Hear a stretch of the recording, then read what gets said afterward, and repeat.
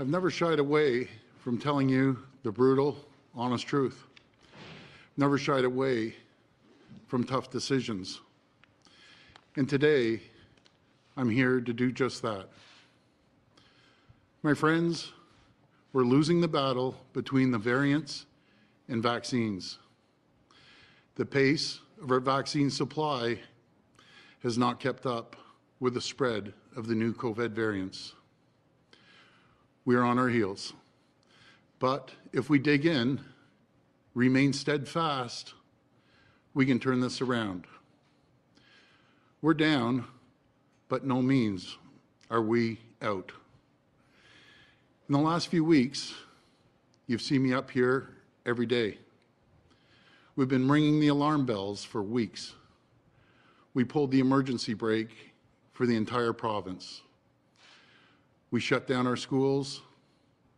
Most of the province has been in some form of lockdown since last fall.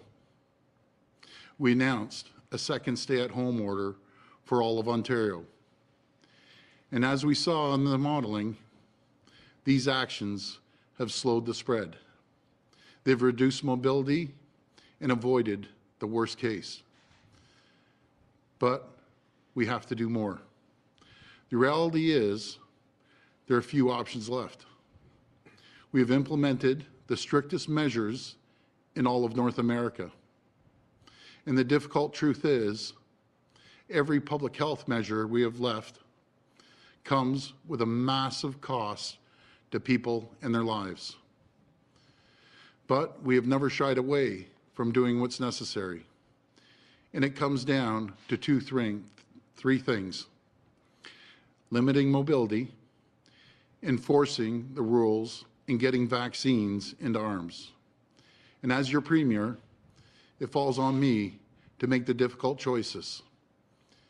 It falls on me to do what's necessary. So effective immediately, we're extending the emergency declaration and prolonging the stay-at-home order province-wide for an additional 2 weeks, for a total of 6 weeks. Outdoor gatherings will now be strictly limited to members of your own household only. Anyone who lives alone can join with one other household. We'll be closing all non-essential construction. We're restricting all outdoor recreational amenities, such as golf courses, basketball courts, soccer fields, and playgrounds. We're reducing capacity in big box retail even further to 25%. Beginning on Monday, places of worship will be capped at a maximum of 10 people indoors. To get ahead of the variants that are plaguing Western Canada, beginning Monday, we're setting up checkpoints at all interprovincial borders.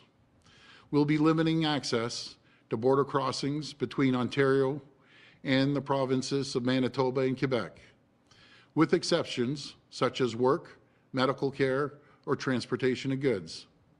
And we're calling on the federal government to immediately tighten up our international borders. We're currently facing the devastating consequences of COVID variants that entered Canada through our borders at the start of this year.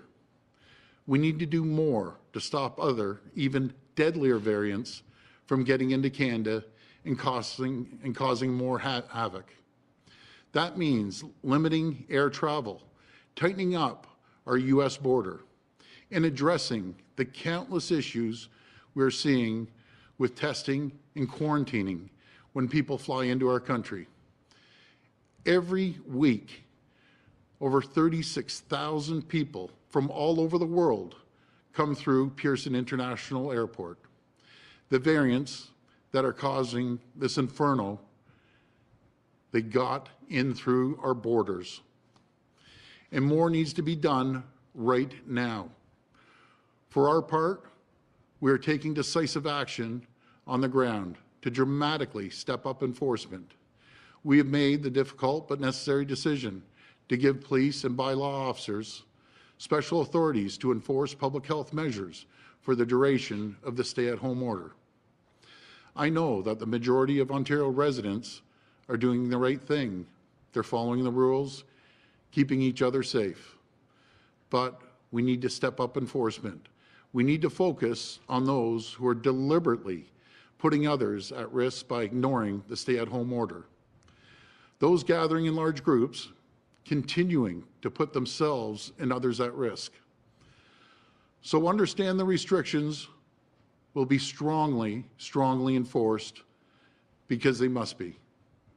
We know that when they're followed, these measures work. They reduce mobility, and they do flatten the curve. We know this because we've seen them work before. What we need now is for everyone to follow these rules. These variants are infecting and killing younger people every day. We need more time to continue vaccinations to priority populations because getting needles in arms will help put this pandemic behind us. Through no fault of their own, certain communities are waging a bigger battle than others. 20% of the province has 80% of cases right now. We need to use the limited vaccines we have to focus on the inferno, because we will all benefit from getting these areas under control. That's why we're increasing vaccine supply to hotspots by 25%. And we're pressing the federal government to get us those shipments. Every vaccine we receive goes into an arm. Every single one is spoken for. We have seen clinics close and turn people away because we don't have the supply we need. And just today, we learned about a further Moderna delay. And we clearly saw in the modeling, more vaccines means fewer cases. More vaccines mean fewer hospitalizations. And more vaccines means we get out of this sooner. So if there's anything at all the federal government can do right now to get us more vaccines, we need to get them now. I can't emphasize that enough. We need the vaccines now. In the meantime, we're taking immediate action to build unprecedented capacity in our hospitals. We're moving forward with our emergency plan to add another 700 to 1,000 new beds. We don't want to have we don't want to use this new capacity, but I want the people of Ontario to rest assured it is there if we need it. And it's been remarkable watching our healthcare heroes fighting on the front lines. And I want them to know that more help is coming. And each of you have the most important role to play. Please stay home, follow the rules, and get your vaccine as soon as you're eligible. My friends, you have my word. We will not rest until this virus is beaten.